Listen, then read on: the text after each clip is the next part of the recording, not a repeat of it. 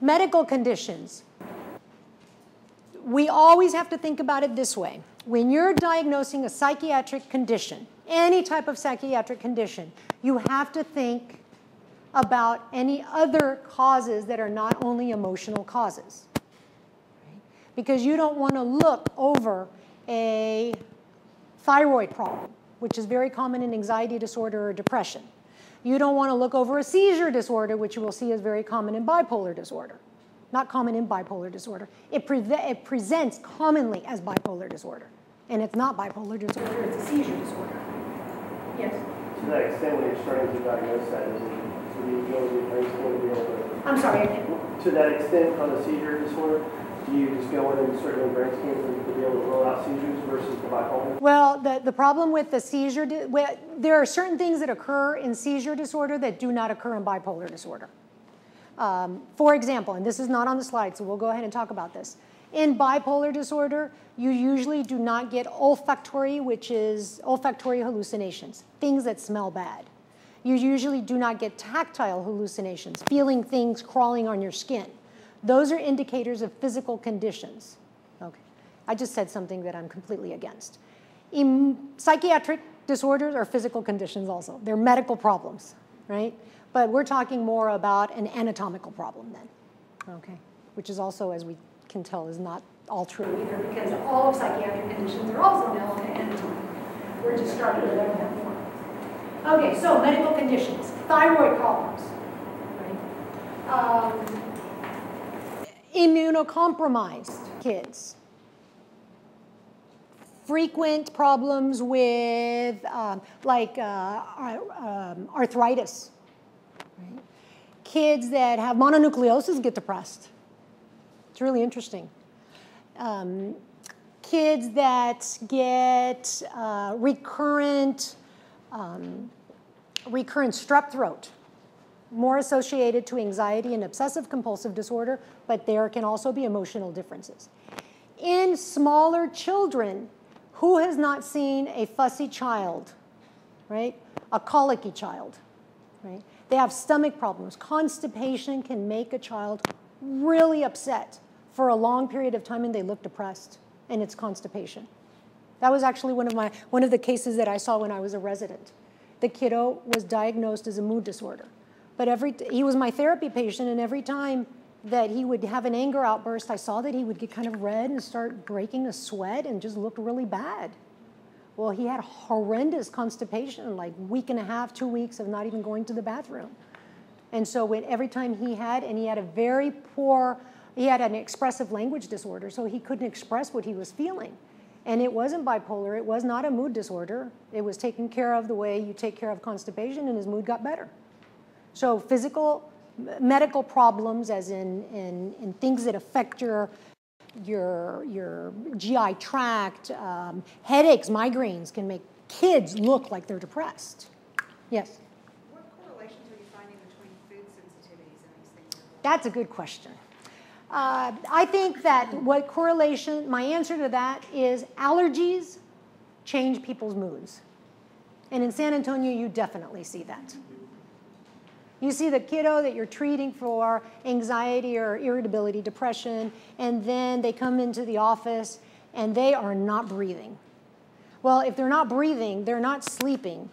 They feel miserable, and they get sad, they get depressed, they're not going to pay attention, their concentration is down, they start moving really slow. So there is a correlation to me with allergies. So if there are food allergies, things like, which is I think what people look more to, this food causes this kind of thing. Do you ask parents to journal to see, what kind of results you have if your child has soda or, bread or whatever?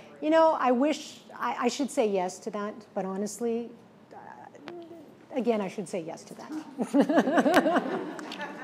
Honestly, yes, we should do that. Do I do it all the time? No. Yeah. So when we go through the younger population, most parents do that around allergies and things, and well, that should be it. That describes, well, how do you feel when you don't get insulin? Oh, exactly. Yes. Are you happy? And then it clicks. It clicks. Your infections is another one. Oh, horrible. Well, and then remember that kids with Autism can get depressed. and they're very, very sensitive to any change and feelings that are different in their body. So you can have the kiddo with Asperger's that comes in that looks like they're have major depressive disorder, fit all the criteria, and they had recurrent ear infections. Actually, that otitis media is very common. At least I see that in the office as something, as a differential diagnosis for irritability. Yes? I know it's clear with like otitis media, but with headaches and stomach aches, how do you figure out what came first? Is the depression causing the headache, or is the headache causing the depression? Very difficult sometimes. Very difficult because in those cases, you get them the treatment for the headaches, right? And migraines in kids is not always easy to treat. I think it's easier to treat in adults because the adult is able to do something about it, right? And the adolescent, not always. So if, of course, you treat it and then the mood gets better, then you can make that association. One came before the other, but it's not always possible. Yes? Yes, can you please repeat the question, because we can't hear back here. Oh, I'm sorry. If the question is, oh, okay. Oh my gosh, I have a memory problem. I don't remember all the questions, but we'll do that again. We'll do that. Yes. What about kids that are born from substance abusing moms and moms that drink? Are they kids in foster care, adopted kids that have to go through methadone withdrawal at birth? Are those kids more susceptible to depression? To depression? Well, when you think about it, all those it depends on the age, but yes, because one of the major causes of depression in infants, we're not even talking about children, in infants is maternal depression. So are they affected by parents that are depressed? Sure. And then you treat, and you've heard, I don't know if you've heard of the study, but basically there's some studies that show in infant depression, you treat the mother's depression, you do not treat the infant depression, and then the infant is no longer depressed. So that's how it's very, very important to always check the milieu, always. And when you have kids that are in foster care, the milieu is very unstable, and you lack tons of information also. Oh, and there it is, maternal, paternal depression. So we just mentioned that one. Other psychiatric conditions. For example, children, not adolescents, that are anxious might look depressed. They don't really know what anxiety even is. They can't describe. Anxiety is worrying about bad things happening, basically. But what's anxiety-provoking for us is not anxiety-provoking for kids. And our anxiety is more, we can describe, a fear of something bad happening, and I can't tolerate this. Little kids can't do that, so they can look kind of depressed, they can look sad. And it's not sadness. Once you look into it, it's more like, I'm scared of this happening, right? I'm scared of being away from my parent. And they look irritable as opposed to fearful. And one of the things that we have to watch out for, this is very, very important in children, is the earlier the onset of depressive episodes, the more it points towards bipolar disorder. Usually individuals come into the office and are diagnosed with depression first. When they're bipolar, when they're eventually diagnosed with bipolar disorder, their first diagnosis is depressive disorder or major depressive disorder. The implications of that treatment-wise is that you could easily fall into trying to treat this person with an antidepressant, and then you make them manic because they were always bipolar disorder, right? And we will see when we go into the bipolar disorder that manic in children does not mean happy, elated, and God is talking to you. It can mean I'm extremely angry, I want to kill everyone, okay? And that could be what we call the mixed episodes. So the antidepressant can induce irritability, can affect sleep, and that points more towards bipolar disorder, but this is the trick there, doesn't mean they're bipolar, because you can have activation from antidepressant without having the presentation of bipolar. Was that kind of complicated or what? Okay, clinical course. We're going to because we're not going to have enough time to talk about bipolar. Duration, usually 8 months. When you look at a clinic sample, the duration of a depressive episode, major depressive disorder, without treatment is 8 months. Right? And in a community sample, when you look for it, it's about 1 to 2 months. And then, boop, it's disappeared. Why is this? We're not too sure. Okay. Well, probably because the ones that come into the clinic are more severe cases. Because remember, all this is a spectrum. There's just not one form and severity of major depressive disorder. Probability of recurrence, very important for treatment. 20 to 60%, 1 to 2 years after their remission, recur. And then 70% recurrence after 5 years. So if you have not had any depressive episodes in 5 years, it's a 70% probability that you will get, again, another depressive episode. Right? Hopefully, your treatment has included psychoeducation so that the person can say, wow, it's been a long time, but I'm starting to feel what I felt before, which is this, this, and this, and this. I need to go in and get help. And they do when it's still at a mild level and not when it's severe, like when they were adolescents and they came in. Development of bipolar disorder. In early onset depression, 20 to 40% of these individuals end up having bipolar disorder. That's a big number. In early onset, so before the age of 10. Genetics. Yes, there is genetics involved in everything in mental health. Okay? If you have, this is why you have to ask for family history. So, 76, monozygotic twins are the ones that are identical twins, have the same genetic load. Okay? Those are the ones that are used for these studies. Because if there's a high correlation of these illnesses in the identical twins but not in the fraternal twins as much, then you know that there is a high genetic load to it. And there is, as you can see. And again, when you examine, the higher the genetic load, the earlier the age of onset. And actually the other way around. The earlier the age of onset you examine, and there's a higher genetic load. So there's more aunts, uncles, cousins, grandparents that have the condition. Environmental, without going into detail about neurotransmitters, brain anatomy, we're seeing that a lot of these things are changed in depression. They're also changed in ADHD. Right? Now when they get functional MRIs and research, different parts of the brain light up. So the brain is physically affected. The neurotransmitters are physically affected. Glucose, like the metabolism of certain parts of the brain, are changed in depression in every single thing. In depression, ADHD, bipolar disorder, all of them. So what makes these things light up? Genetics.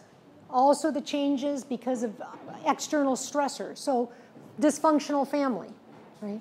But dysfunctional families also have individuals that have had issues with bipolar disorder, anxiety, so they have their genetic load apart from just the dysfunction. Abuse. When we look at PTSD, high comorbidity with depression. Parental depression, we already talked about that, affects the interaction. It's very different when you grow up feeling loved and your needs are satisfied than when you grow up without that. And your coping skills are not as good, you're not as resilient, then you have a higher risk of being depressed. Losses, of course, grieving. And losses don't mean that people die. Losses mean your mom is put in prison for 10 years and you don't get to see her again. Or your little brother was abused and your whole family is taken away, and that the favorite, which was never treated in a bad way, doesn't understand why that even happened. Right? Divorce. There's another one. And comorbidity is a risk factor. If there's anxiety, ADHD, it raises the possibility of having depression. The risk of. So, assessment, and just to fly through this. Assessment, you have to establish a good relationship with the patient as well as with the parent. But with the patient, what you really want to do is understand their vocabulary and start teaching them vocabulary so you can clarify things. The parent thinks that they have a good vocabulary because they're adults, but they don't necessarily have mental health vocabulary. And if they haven't had good communication with the child, they don't even know what words the child uses. Right? And the child doesn't know what words the parent uses. And external sources, we have anything, school, the teachers, the principal, the coach, the therapists, the school counselors. And we definitely need to screen for suicide in any individual that is depressed, whether it's mild depression or whether we don't even know if they're depressed or not. Suicide is something that is safety concerns or something we have to screen for. Environmental stressors, we have to screen for support systems. If you don't have a support system, how are you going to get to the appointments in the first place? Just because your grandparent took it one time doesn't mean you're going to be able to make it in every single time. For medication changes, for your therapy sessions, and also, again, family psychiatric history. Okay, we have acute, continuation, and maintenance phase. The acute is when the person is just starting to get depressed. They're in kind of their, not even starting, but they're in their episode of depression. Okay? You start treating them at that point. Then continuation is you continue the treatment to avoid that the depression comes back.